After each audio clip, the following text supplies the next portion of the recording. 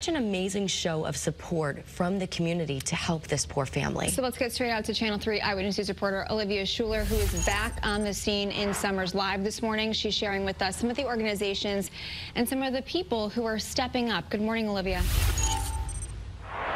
Caitlin and Nicole, we know of at least 5 organizations and individuals that are collecting furniture, toiletries, and clothing for the families impacted by that horrible house fire. Now, we know 4 children lost their lives in that fire and multiple others were injured. Now, when I was covering this story yesterday, we talked to a lot of people in the community, and they say that everyone knows someone in the community of Summers, and right now they are all lending a helping hand. Now, we know that the town's Department of Public Works and Social Services are collecting goods at the area recycling center, anything from furniture to clothes. The town also has an angel fund collecting monetary donations over at Claudette's consignment shop. A clothing drive is being run to collect for the families.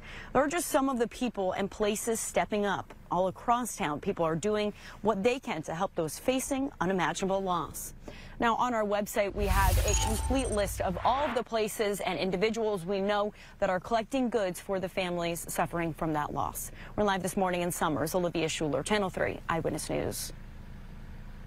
All right, thanks, Olivia. And the school district in Summers also offering support for grieving students throughout the week. Summers Public Schools released a statement saying, in part, quote, "Our staff, students, and families will support each other as we navigate this tragedy," end quote.